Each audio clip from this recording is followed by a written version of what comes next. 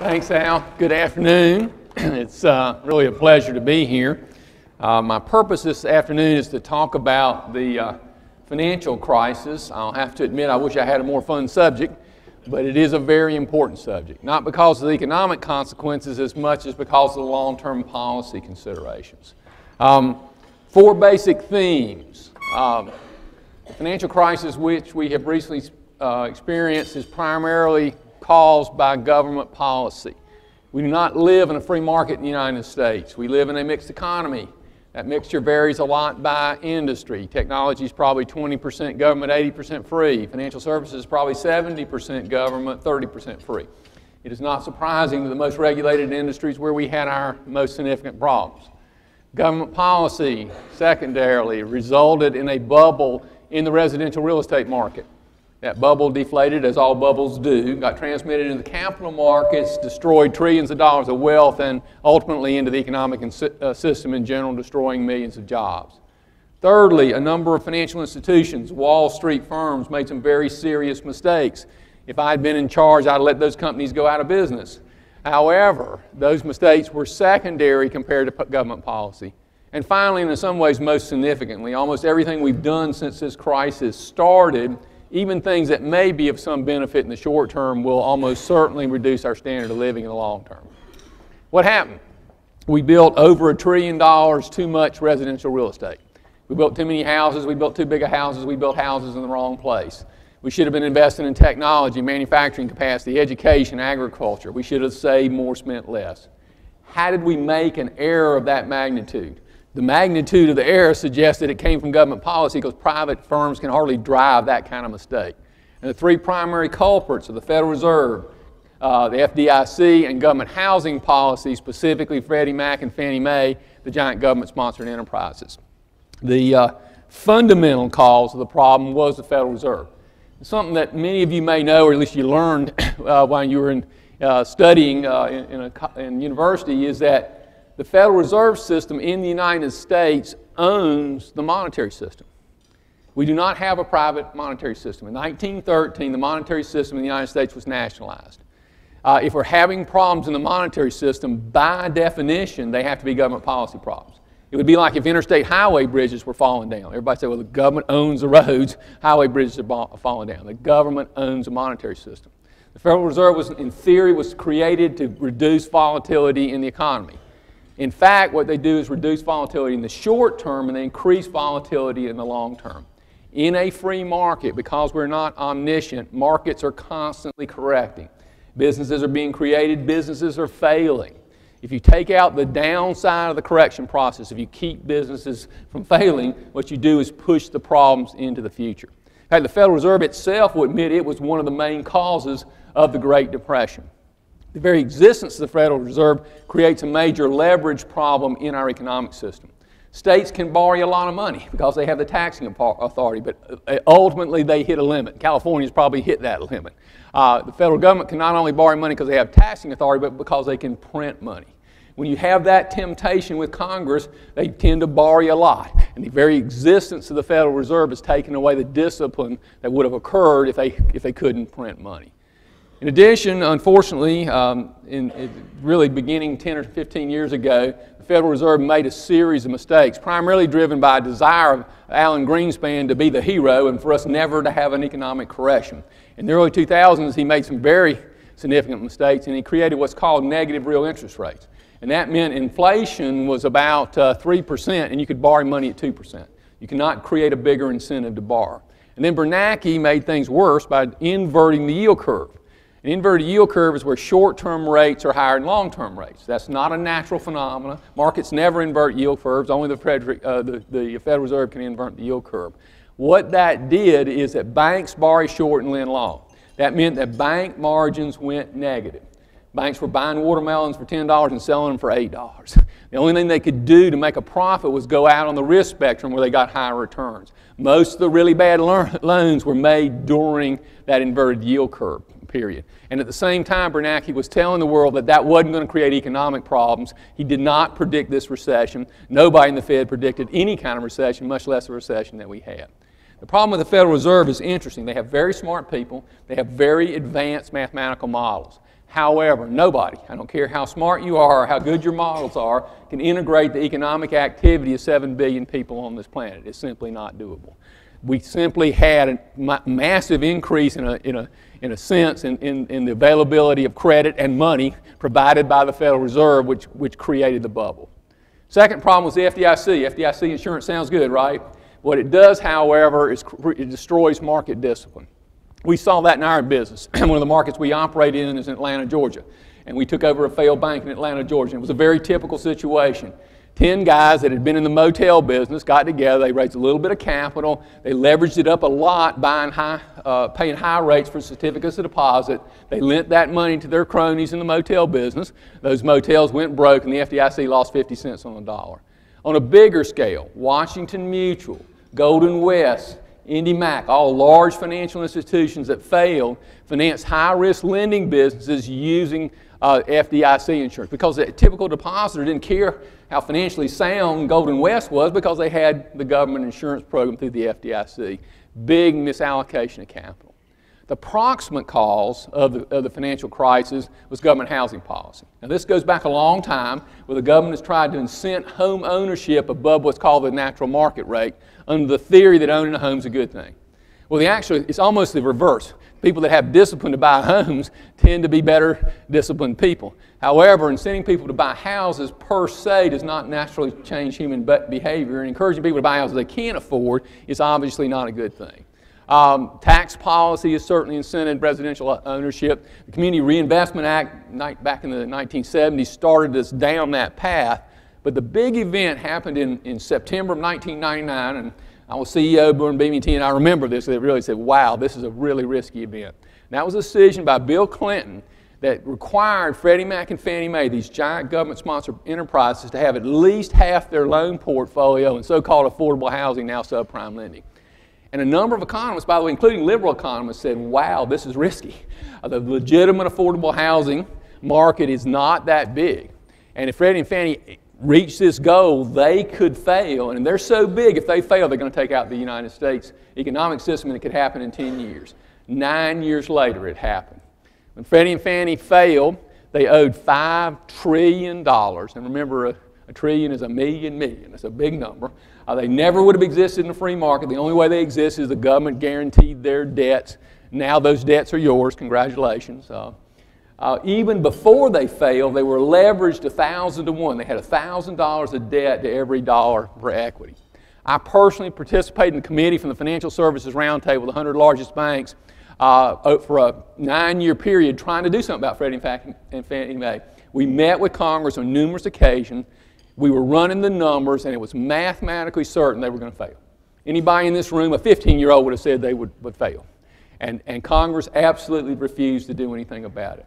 And the evil one, in my view, was Barney Frank, because he was one of the few guys that was smart enough to know what was going on and still wouldn't do anything about it. Well, why would they not act? Two basic reasons. One, there was a religious belief in affordable housing. It was like some of the environmentalists' belief. It was very, very emotional belief in affordable housing. And then secondly, Freddie and Fannie were the single biggest contributors to the Democratic Party and huge contributors to the Republican Party. So they watched Freddie and Fannie fail. In a very simple sense, we had a bubble because the Federal Reserve printed too much money, and it ended up in the housing market because of Freddie Mac and Fannie Mae. There's a couple of ripples that came out of that. Probably one of the products that was very destructive is one you've heard about called the pick-a-payment mortgages or negative amortization mortgages. In a pick-a-payment mortgage, for example, an individual would buy a house and their interest would be $1,000 a month, but all they had to pay was $500 a month. So each month they owed more on their loan. So at the end of 5 years they owed a lot more than they borrowed. Great product, right? Very popular in fast growth markets like Southern California, Southern Florida, Metro DC. Very popular product. Interesting enough, guess who made the pick-a-payment mortgages? Washington Mutual, Golden West, Indy Mac, who all funded that high-risk loan portfolio with FDIC deposits. They built branches all over the country, bought certificates of deposit, paying above market rates. They never could have funded that business without FDIC insurance. BB&T chose not to get into the pick-a-payment mortgage business for an interesting reason, a non-economic reason, and I'll come back and draw a circle around this, because we thought that we would be doing a terrible disservice to our clients. One of the fundamental commitments in our mission is to help our clients achieve economic success and financial security. We expect to make a profit doing that, but we absolutely never, ever want to do anything that's bad for our clients. We did not see the crash in the real estate market, but we knew that this product was very dangerous, that we'd be encouraging a lot of young people in particular, who most of the ones that got this product, to set themselves up for huge financial risk. And 5 years down the road, they could be in trouble. And even though we could sell the product and theoretically have not taken any risk, we didn't want to do the wrong things for our clients. So over ethics, we chose not to offer that kind of product. And I'll come back to that in a minute. Another interesting thing, and it's very relevant to what's happening today. Many government policies have long-term unintended consequences. And here's one of the interesting questions. How did Freddie Mac and Fannie Mae end up dominating the home mortgage business? Why did they dominate the home mortgage business? When I got my first mortgage, and a few of you are probably in my age group, back in the early 1970s, I went down to a local savings and loan association, and I got an 80% mortgage. I put 20% down. It was a 30-year mortgage, and it was a fixed rate. 95% of the people in America went down to the local savings and loan and got a fixed rate home mortgage. What happened to the savings and loan industry? Interestingly enough, they were systematically destroyed by government policy. And it started with Lyndon Baines Johnson. He wanted to have the Great Society, and he also wanted to have the Vietnam War.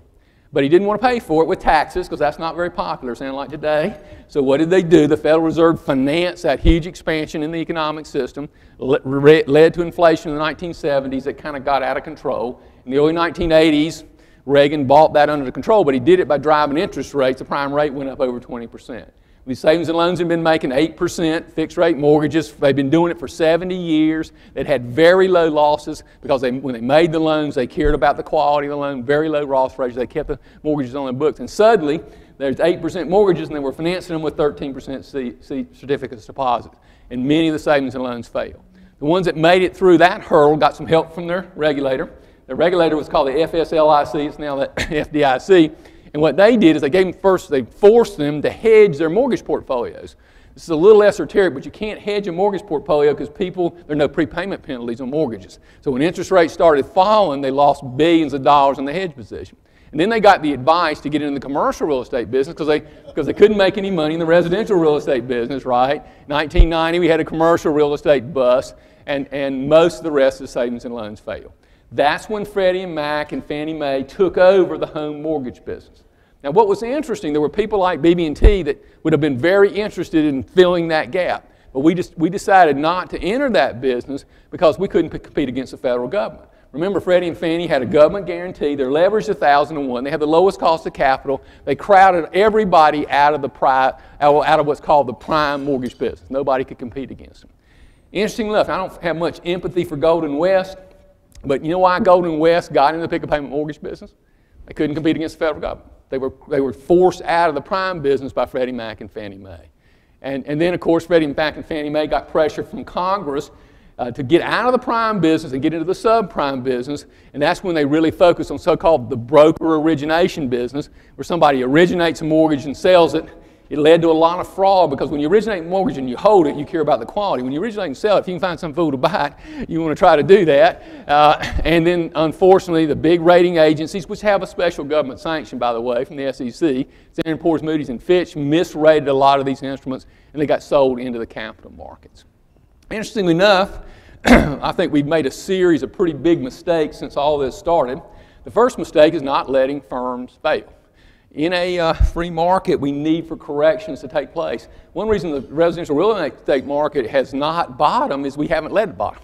We'd actually been better letting it clear and the market moved forward. On a concrete basis, we've saved firms that were very economically damaging. One of the interesting examples is a company called GMAC. They got a new name now, but they were the finance arm of General Motors. They were one of the major causes of the problems in the automobile industry because they invented the 7-year 100% car loan. Well, the problem with that is after 3 years, everybody owed more than the car than it was worth, and they couldn't pay back the cars, but they're doing the same thing today. There's plenty of finance in the car business, just the rest of us won't do that kind of stuff. Citigroup, in my career, has been saved 3 times. Each time that they've gotten bigger and worse. I guarantee you they'll get bigger and worse, that's certain. The interesting long-term implications of bailouts. If probably a few of you remember, 30 years ago, we saved Chrysler, the automobile, and people called that a good thing. Here's an interesting question. We're saving Chrysler again. What if Chrysler had failed 30 years ago? Would the unions have learned a lesson? I think so. Would the management of Ford and General Motors learned a lesson? Maybe there had been a non-unionized automobile manufacturer in the United States. I would say with almost certainty that we had had a more viable automobile industry if we'd had the discipline of letting Chrysler fail a long time ago. Not letting companies fail is destructive in the long term. The other interesting thing is the choice to incent the economy to spend a lot of money we don't have on things that don't need to be done. Now, intuitively, that doesn't sound like a good idea, right? You lose your job and you increase your spending. Your company's revenues fall and you increase your expenses. Not an intuitively good idea. It's based on a theory by John Maynard Keynes. He wrote a book called The General Theory. You ought to read that book. It's an interesting book. In his book, he argues that in adverse times, you ought to pay people to dig holes in the ground and then pay people to fill them back up. I do not believe you can raise your standard of living paying people to dig holes in the ground and paying people to fill them back up. If you want to incent activity, cut taxes and give money to the people that know how to use it productively. Give money that they have high incomes because they're productive. Give money to people that create jobs. We've also had massive increases in regulations. That's twofold. New laws passed, but if you're in a business, all the regulators are energized, and that's reducing economic activity. More regulations do not raise economic activity. In addition, we've created a huge amount of ambiguity, and it was referred to I teach leadership.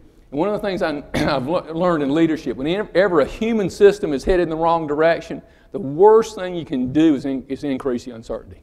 Because under ambiguous situations, people become afraid. And they assume the worst case. You had a 2,000-page health care bill that nobody knows what it means, a 2,000-page finance bill, nobody knows what that means. People become more cautious. And small business, instead of opening 2 locations, maybe open 1 location or no location. That kind of ambiguity is very economically destructive. I would argue this, though, as interesting as the economic issues are, I think the financial crisis is primarily caused by philosophical issues. I think the philosophical issues are far more fundamental and far more long-term. The primary cause of the financial crisis is a combination of altruism and pragmatism. Where did affordable housing come from? Everybody has a right to a house, provided by who? Everybody has a right to free medical care, provided by who? My right to free medical care is my right to enslave a doctor to provide me with that medical care, or to enslave somebody else to pay that doctor to provide me with that medical care. That is an exact inversion of the American concept of rights. In the American concept of rights, each of us has the right to what we produce, what we create, not what somebody else produces, not what somebody else creates. That altruistic morality leads to a redistribution from the productive to the non-productive, and it basically says nobody has a right to their own life. And then we combine altruism with pragmatism. And the reason we do that is in business you can't be an altruist, because you can't stay in business being an altruist. So business people's backup position is they become pragmatists. And the rule in pragmatism is do what works. Here's the unfortunate reality. A lot of things work in the short term that are very destructive in the long term. Pick-a payment mortgages worked for years and then did huge economic damage. The interesting thing about pragmatists, too, is they can't be rational, because rationality requires a long-term perspective. They can't have integrity. Not surprising there's a lack of integrity in the business community, because integrity requires a long-term perspective. You combine altruism with pragmatism, you get what I'll call the free lunch mentality. Think about the last presidential election. Neither candidate proposed any meaningful solution to Social Security and Medicare, where we have massive deficits. And if they had, they would not have been elected, right? That free lunch mentality leads to a lack of personal responsibility. And a lack of personal responsibility is the death of democracies. The Founding Fathers talked about the tyranny of the majority, and they were talking really about the abuse of individual rights, freedom of speech, freedom of religion. But what they recognize is when 51% of the people figure out they can vote a free lunch for 49%, pretty soon it's 60% want a free lunch from 40%, and then 70% want a free lunch from 30%, and the 30% quit. The causes is philosophical, so is the cure. And the cure is expressed in the Declaration of Independence. Life, liberty, and the pursuit of happiness. Each individual's moral right to their own life. Each individual's moral right to the product of their own labor, including if they produce a lot. Including the right to give it away to who they want to on whatever terms they want to. That moral prerogative demands personal responsibility because there is no free lunch. It demands and rewards rationality. It demands and rewards self-discipline. Life, liberty, and the pursuit of happiness. When most people hear that, they think about liberty, and liberty is very important. But liberty is an old idea. The world-changing idea was the pursuit of happiness. Before Thomas Jefferson, before the thinkers of the Enlightenment, everybody existed for somebody else's good. Good of the king, good of the state, good of the church. What Jefferson said is each one of us has the moral right to our own life. We're not guaranteed success in that pursuit, but we have that right. That was the world-changing idea. That created not only the most successful society in history, but it created the most benevolent society. When people have the right to their own life, they're naturally nicer to other people. And if you think about it, the United States was the first country ever founded on the idea that people should act in their rational self-interest properly understood. Not taking advantage of other people, but not self-sacrificing either. In the context of what I call the trader principle. In our business, we try to help our clients be economically successful. They let us make a profit doing it. We get better together. In fact, life is about creating win-win relationships, and that is a proper moral principle for a free society. My favorite book by far is Atlas Shrugged, written by Ayn Rand in 1957. Rand wrote the book, she said, to keep her prediction from coming true. Unfortunately, it is coming true. If you haven't read Atlas Shrugged, you really ought to read it. If you haven't read it recently, you ought to read it because it really is interesting in terms of reflecting on what's happening today. Where do we go from here?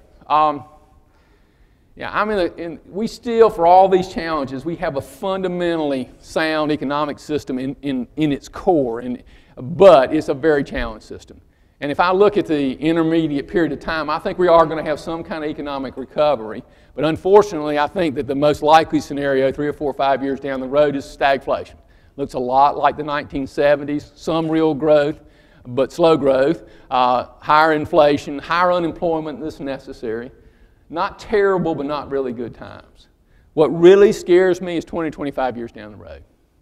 And we have an economic disaster potential if we continue to go where we're going. If we continue to have altruistic, pragmatic, free lunch mentality, we got some really whopping economic challenges. We have huge unfunded deficits in Social Security, even bigger in Medicare. Obamacare creates another huge unfunded deficit. We have a large number of unfunded public pension plans across much of the United States. The totality in all those programs is probably as much as $50 trillion in unfunded liabilities we have in those programs. We're running $1 trillion plus operating deficits. We have a dysfunctional foreign policy. We have a big problem with the retirement of the baby boomer generations, and we have a failed K through 12 education system based on the statistics. Pretty whopping challenges. If we don't change direction, 20, 25 years from now, the United States will go bankrupt. Now, countries don't go bankrupt like companies do. What they typically do is they hyperinflate, they print a lot of money, or they become third world economies like Argentina. In 1940, Argentina had a higher standard of living than the United States. If we don't change direction, Argentina may have a higher standard of living than the United States if we don't change direction. Now, here's the good news. I'm not in the pessimistic category that says we can't change direction. In fact, what we have to do is fairly simple. We have to go back to the principles that made us great in the first place.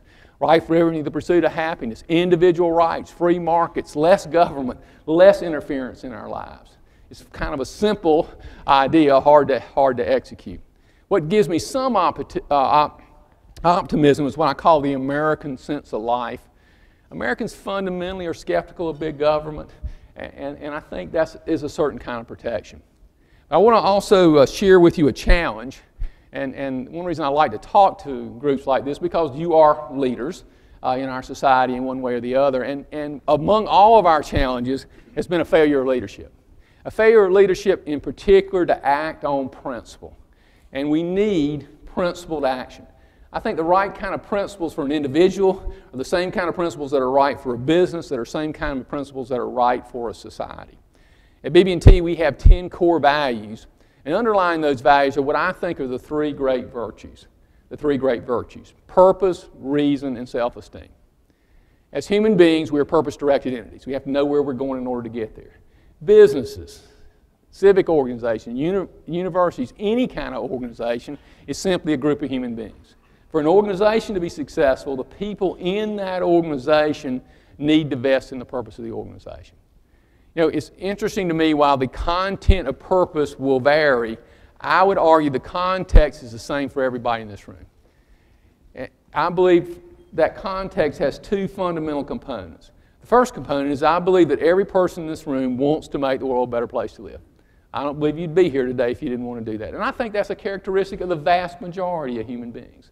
Now, the interesting thing is you don't have to go to Africa and feed hungry children to make the world a better place to live. There are lots of ways to do that. Businesses make the world a better place to live. Businesses provide high-quality products, high-quality services that improve the quality of life. In fact, the primary difference between the quality of life in the United States and the quality of life in Africa is we have better businesses. When business leaders forget they're in business to make the world a better place to live, bad things happen to those kind of businesses. Good doctors, good teachers, good homemakers make the world a better place to live. There are lots of ways to make the world a better place to live. And I do believe that that is a fundamental need, a fundamental sense of purpose out of making the world a better place to live. The second component of purpose, however, is equally important and way under-discussed. Way under-discussed. You need to make the world a better place to live doing something you want to do for you. Your children need to make the world a better place to live doing something they want to do for themselves. Each of you has the moral right to your own life. If you were to make the world a better place to live and you didn't enjoy doing it, you will have wasted the most precious thing you have, which is you. And by the way, if you try to make the world a better place to live doing something you don't want to do, the odds are you won't do it very well. So you need a sense of purpose, making the world a better place to live, doing something you want to do for you. The means by which we accomplish our purpose is our capacity to think. We use the term reason. Everything that's alive has a method of staying alive. A lion has claws to hunt with, a deer has speed to avoid the hunter, and we have the capacity to think. And our capacity to think is literally our only means of survival, success, and happiness. There are no shortcuts, there are no free lunches. There are two critical institutional pillars that make human minds productive. The first pillar is freedom.